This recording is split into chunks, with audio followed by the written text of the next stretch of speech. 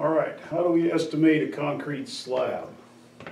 Okay, first we have to have a drawing with some, or you have to have some kind of dimensions, and then you need to have your equation.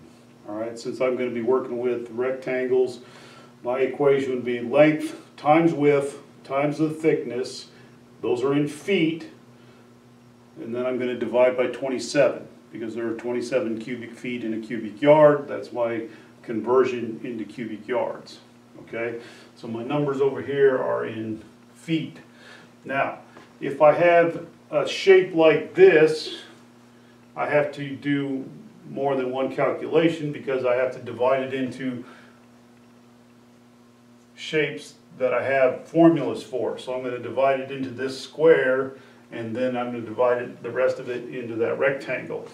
Okay, so I'm pouring a 4-inch slab, or placing a 4-inch slab, the correct term. So I'm going to use this equation, and I'm going to use those numbers. Okay, so my length, so I'm going to do this rectangle first.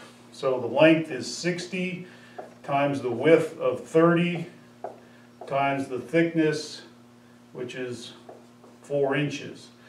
Okay, now if you remember your math, you can't multiply feet and inches, so I have to convert this one into feet so it matches the other ones. So the way to do that is put it over 12. Okay, then I'm going to divide the whole thing by 27. If you have a good calculator, you would take 60 times 30 times 4 divided by 12, and then you would hit equals,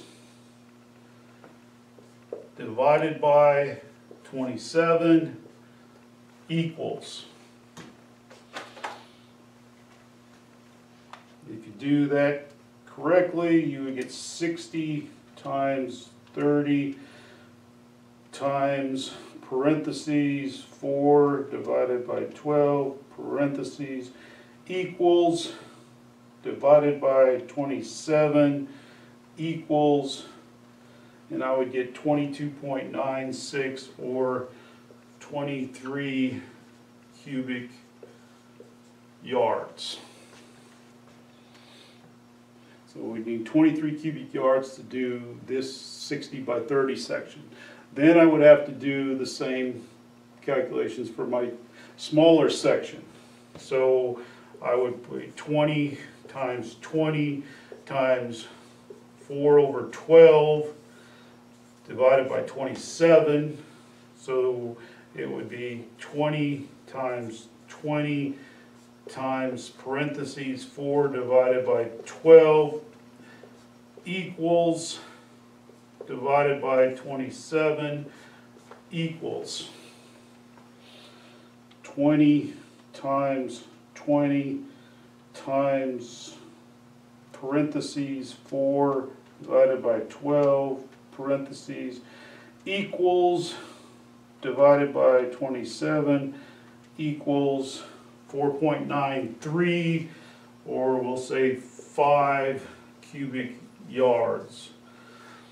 So I add the two together. This floor would be 28 cubic yards of concrete. Now, when working with concrete, you always want to add for waste, because you're going to have dips and where it may take more, or you didn't quite figure the correct depth. You're going to be screening some and it's going to fall in the dirt or whatever, so you always want to add. Usually the larger the area you're covering, the more waste you want to include in your calculations so that you have enough and you don't run out. So on a house you may add 10 or 15% or even 20%.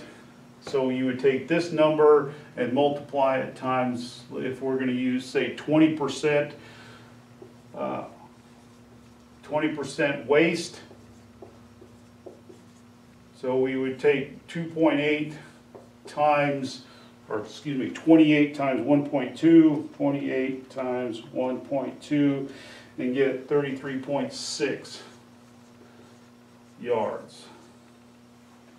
Okay, that would give me a little over 5 yards extra.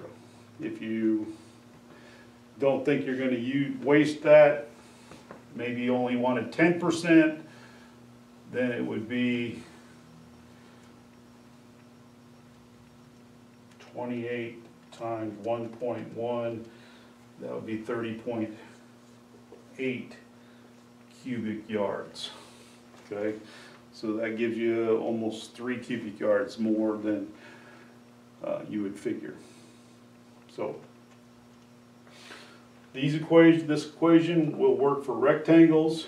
Remember, you convert everything into feet, convert in inches into feet. All you have to do is put it over 12, and then when you put it into your calculator, just put parentheses around it, because it'll do what's inside the parentheses before it does what's outside. So that'd be 4 divided by 12, which is what a fraction is a division.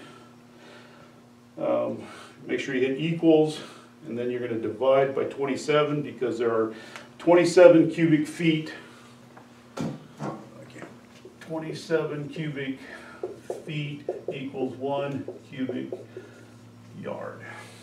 So that's how I convert it from feet into yards. So that's it for that slab.